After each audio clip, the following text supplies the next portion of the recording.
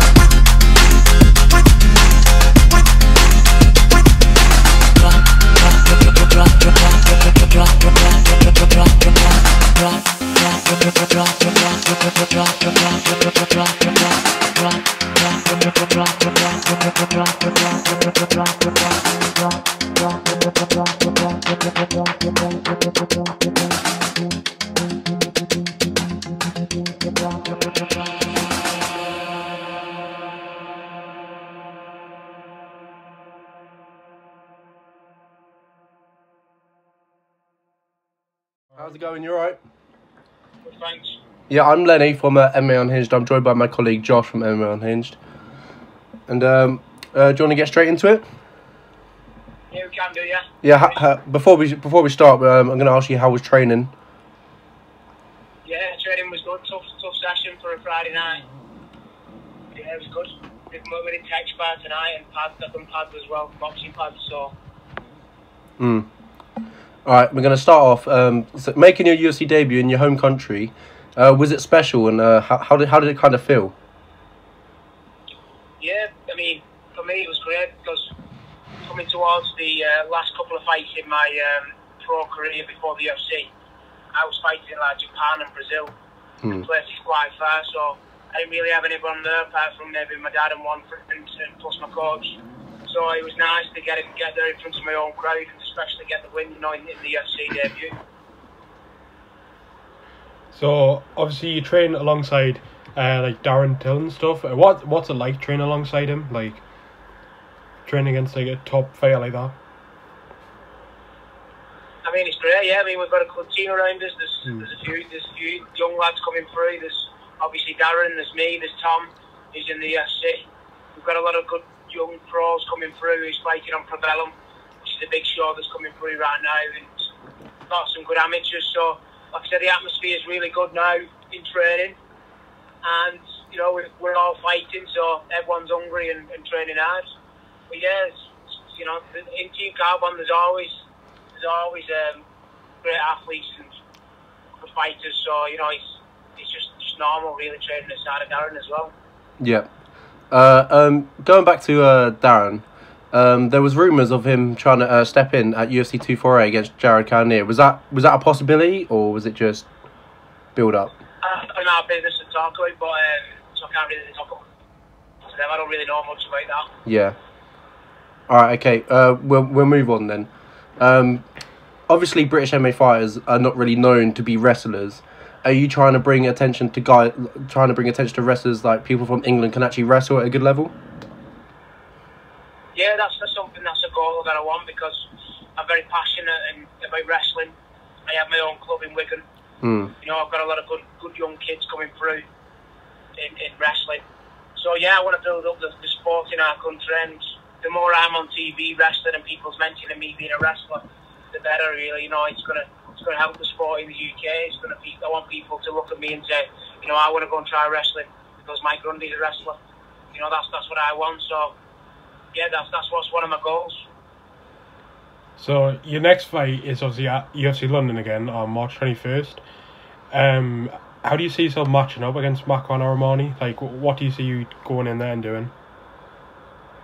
I mean, it's a great matchup. You know, he's a good wrestler. I'm a good wrestler. It could either be a great stylistic match where we're going to end up in good scrambles and wrestling, jiu-jitsu techniques and stuff, or it could end up cancelling each other out. We could end up just trying to knock each other out. So either way, it's going to be a good fight for the fans.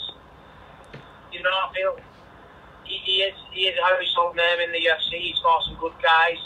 You know, his last fight was in Madison Square Garden against the guy who's ranked in the top 15. So he was on his way up, and you know, I appreciate the UFC giving me this match up in my second fight. It's exactly the match I wanted. But stylistically, I think it makes a great fight.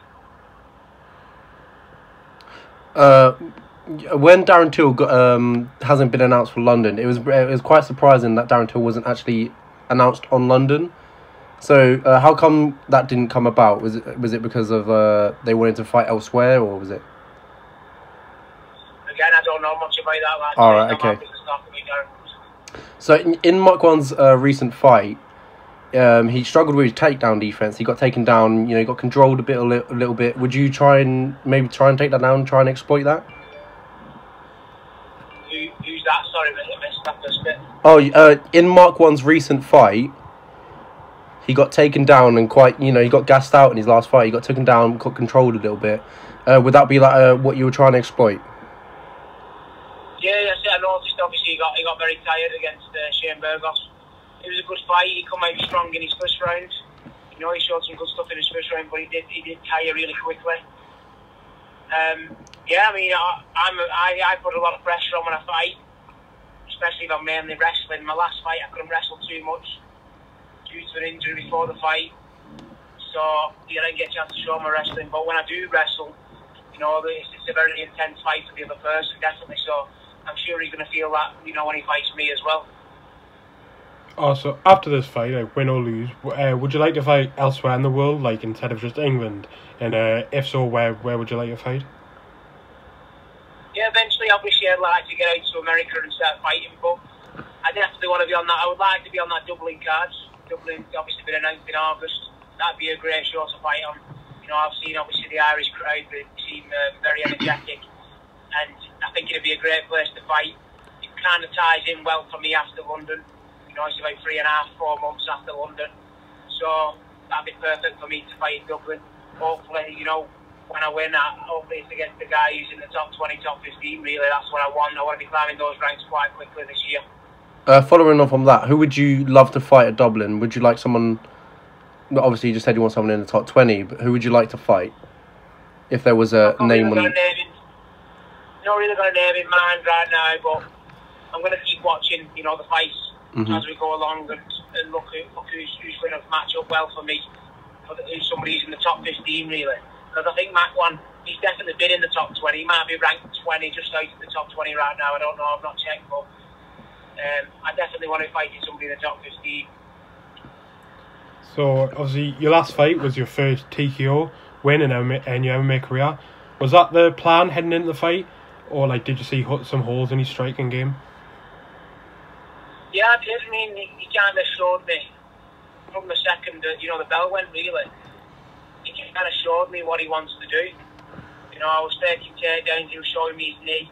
So he was always expecting me to take down, so which is obviously what I had done in the past. So I thought, I'll start throwing some shots, and I was connecting a lot. And obviously the second round I found the perfect shot and managed to TKO him. But like I say, he showed me too much too early, really. But it just made me comfortable on my feet, and I thought I'll take him on. If I'm correct, Colin Heron is your head coach. Yeah, that's correct. What's it like? Was he like as a coach? Was he give to you what like kind of advice and like experience, I guess? Yeah, he knows exactly how to work all his athletes. He's very strict. He gets the best out of all his athletes. He knows how to work each athlete differently. He understands that I'm very competitive, and he just gives me a little bit of a goal, and he knows I'm going to work towards it. So he is a very good. I've been coached all over the world in freestyle wrestling, and some of the top coaches. Colin's like the best I've ever come across coaching wise. He's really good in your corner. You do gain a lot of confidence just from Colin being in your corner. What I mean? Like, looking at all these, a lot of these top coaches like Greg Jackson and stuff who get awards and stuff, Colin 110% up there, if not better. These guys. So going back to representing England and Great Britain in freestyle wrestling, what was it like? Was it surreal? Representing England, Jay, it was a goal that I've had since I was 6-year-old. From starting wrestling, you looked up to athletes in freestyle wrestling, people who was wrestling in the Olympics and the Commonwealth Games and stuff, and that was just something I always wanted to be, and just be a wrestler really. I wanted, because wrestling wasn't big in our country. But me growing up, I always had the mindset to make wrestling big in our country, because I wanted to be a wrestler and I wanted to go to the World Championships and get gold, and Olympic and get gold, just so wrestling gets big in our country. Now the goal's still not changed. I'm just doing it a different way, really. I'm kind of building. I want to build wrestling in our country by going through the UFC, I suppose. But yeah, that's something I always wanted to do, and I always wanted to medal in the Commonwealth Games, which I managed to do. Yeah, so it was a dream. All right, so in the Commonwealth Games, you won a bronze medal. Is that the biggest achievement up to your date in your career? I mean, yeah, it was in freestyle wrestling. Yeah, I mean, I got 12th in the world as well, which was quite a big deal, because in wrestling there's only one World Championships per year, and there's only one World Champion. So, and there's a lot of stages you have to go through in order to get to the World Championships. So I got 12th in the world, which was a good result. But Commonwealth Games got me the most recognition, the most publicity, I suppose. But yeah, them two are similar, really. So, going on, the featherweight division at the moment is like stacked right now. Who do you see holding the title by the end of 2020? I thought Volkanovski put on a good performance against Max Holloway. That was a good performance. I did think Max Holloway was going to win that, but Volkanovski turned up and he put on a great performance. I think Sabit's got a good chance. Sabit's very talented, I think. Maybe in a few years you might have a chance to fight Volkanovski. How would you kind of see yourself match up against him? Freestyle, it'd be good. It's a good matchup. He looks very strong. I feel I'm very strong, and his striking's decent. Even his takedown defense is different, but I think I could definitely grind out that fight and get a win. So there's a lot of fighters at the moment, like coming up from the UK, such as like yourself, Till, Nathaniel Wood. How do you see him being the next UK champion, if there is one? Who do I see being next UK champion or somebody else? Yeah, who do you see him be like? If there was one person that would become the next like champion from the UK, who do you think it would be? It's got to be Darren Till. The next one, yeah. So the next one is going to be top 5. You know, from UK. I mean, obviously you've got Leon Edwards knocking about in the top 10, top 5 or whatever. But I've got to say Darren, yeah. He's the closest to it. He's already had that experience where he's gone for a title. So he's great right now. I feel Darren's the next. So if Adesanya and Till did fight, how would you see that go? I think stylistically it's a great matchup. Darren's very, very clever on his feet. Yeah. I think he edges that fight. Very confident, you know, in Darren. Obviously, I train with him every day, and I think, you know, he's the more well-rounded fighter than Adesanya. I think that's it. I think thank you for your time, and enjoy the rest of your evening, and good luck at the fight. We'll be there to watch you in attendance, so hopefully we can see you get the win. Oh, great! Thank you for the interview. Thank you. Thanks, mate. Bye. Thanks.